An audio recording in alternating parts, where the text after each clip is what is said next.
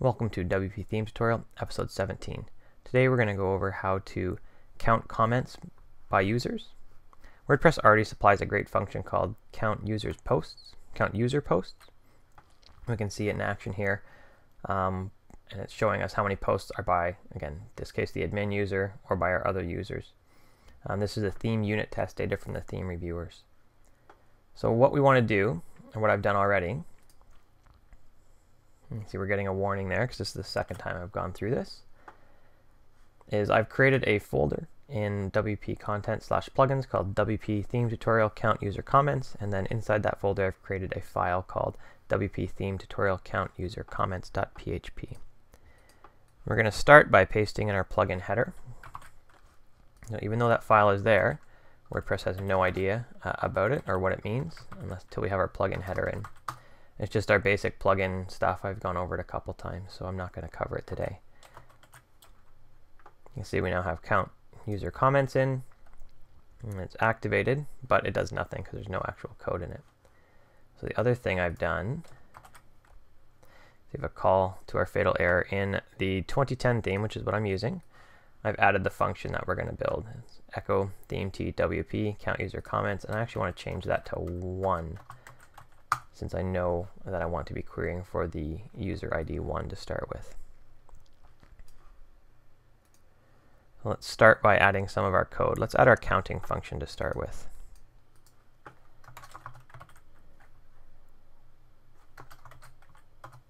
So what we've done here is we're adding our counting function. This is more or less the count user posts function, and we've modified the SQL query and added one other catch to it.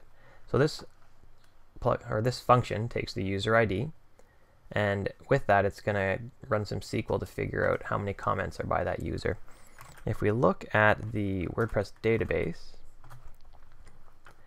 bring up SQL Pro, we go to screencast and to our comments table. You can see our last rows that right here under user ID, it actually stores our user ID. Now all these other comments were the user was not registered and logged in at the same time, or when they made the comments. That's why we don't see a user ID with it.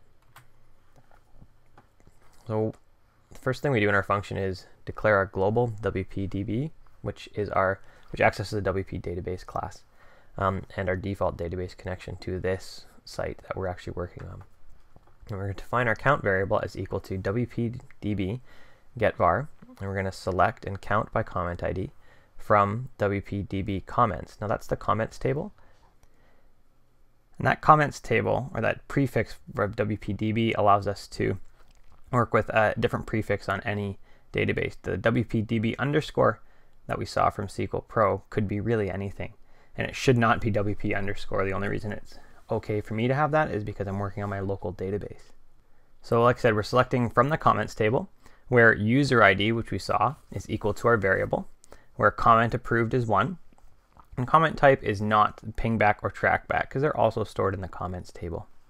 And that will return to us all the comments and count them by the user ID supplied.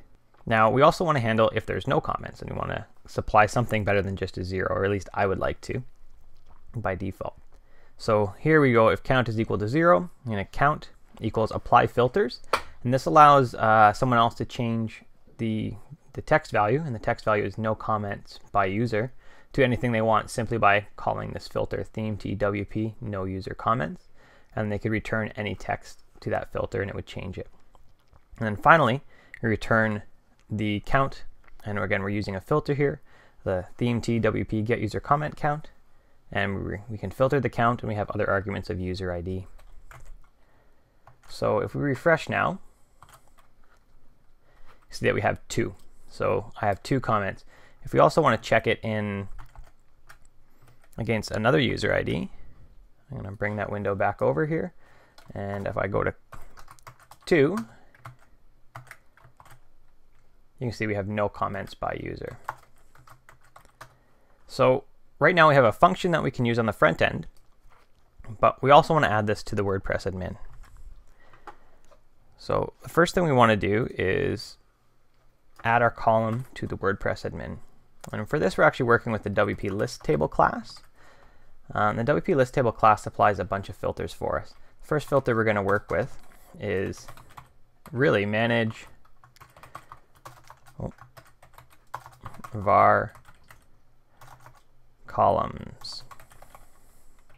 Since in our case we want to add it to the users page, you see users.php, we make it manage users columns. And then we return to that filter our function of theme t wp add comment admin column.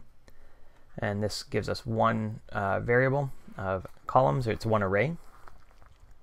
And we use array merge to merge in our new column. It's named comment count by user, and it's going to display as comment count.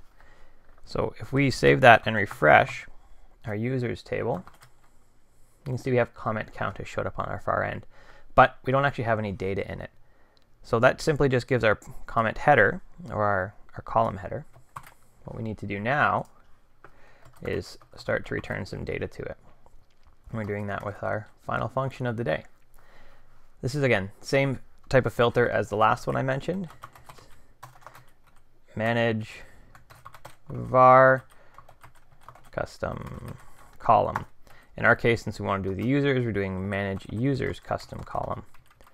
And it supplies three things to us. It supplies the custom column, column name, and user ID. The custom column is the name of the custom column. The column name is the column we are currently on, and the user ID is the user ID we're currently working through.